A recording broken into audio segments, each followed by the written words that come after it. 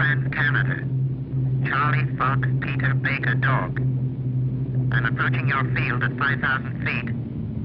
Request landing instructions. Over. Charlie Baker Dog, this is London Tower. Runway number 10. Call me when on final. Over. London Tower. This is Charlie Baker Dog. Roger.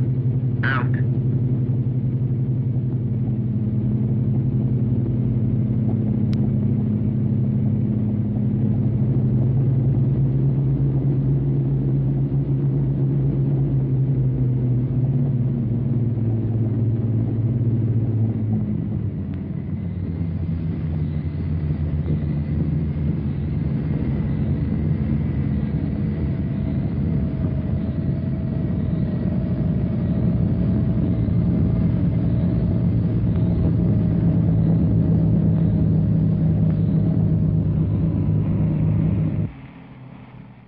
Aircraft coming in from all quarters of the sky, sometimes one every 2 minutes, laden with men and cargoes of all nations, make this new port of London one of the junctions of the world.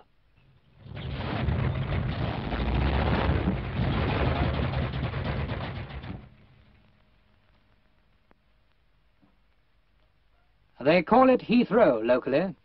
A few years back it was 7 square miles of quiet Middlesex countryside. It was in April 1944 that history came to these country fields. An airport was required to finish off the Japanese, an airport for heavy, far-flying aircraft. An immediate need with an eye to the peaceful future.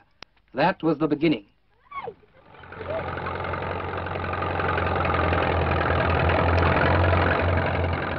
And the landscape was changed and the past obliterated.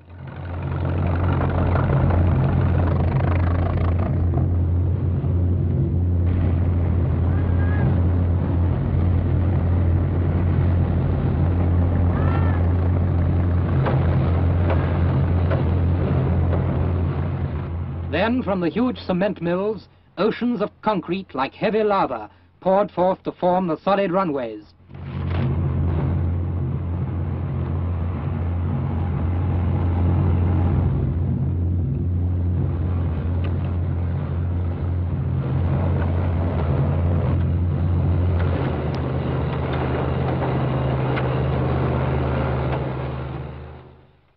Specimens of the concrete are tested to destruction point in machines which develop pressure of over 50 tons to the square inch.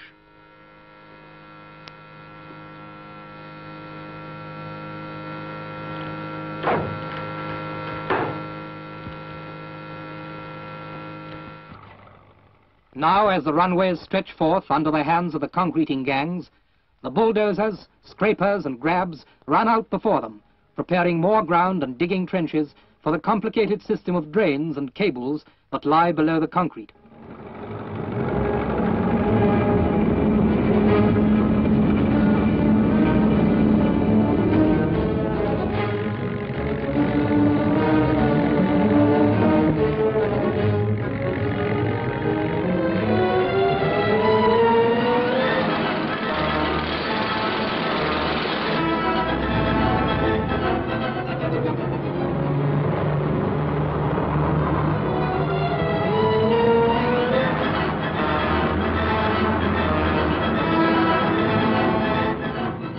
At the end of 1945, number 1 runway was complete.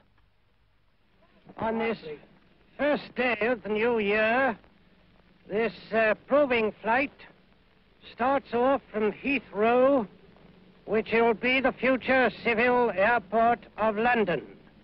And it takes off from the finest runway in the world.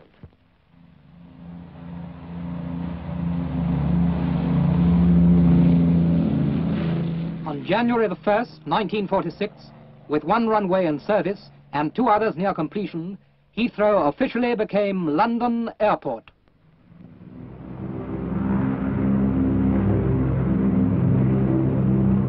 Thus, in under 2 years, British engineers had built and were operating one of the largest civil aerodromes in the world. But those were still pioneer days. and it was a time of flux and improvisation. Marquees, caravans, and RAF huts were the airline offices, custom sheds, and passenger lounges in those days. It was like a circus, but it was also history in the making.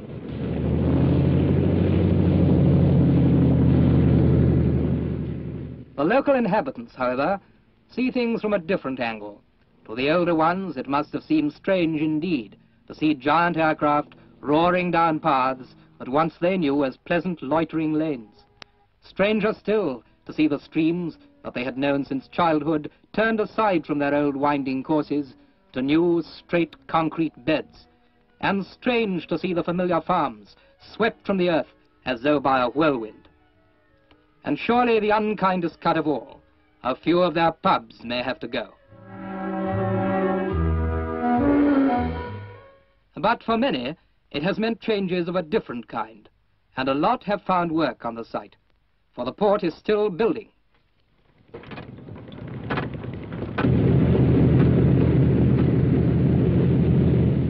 Each time a pilot comes in from the other side of the world, he sees new changes. From this busy frontage of control towers, offices and hangars are drawn all the skeins of the web of the world's airways. This port has been founded. It has come to stay. Already it provides every scientific facility and every type of information necessary for the safe navigation of the air.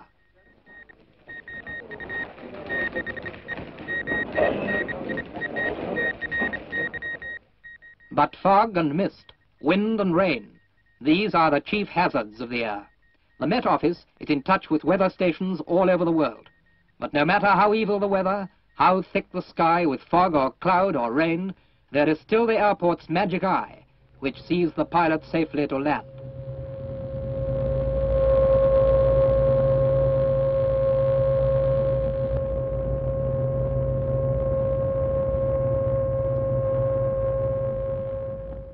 Black and blind as it may be above, safely, surely, they lead him down to the runway.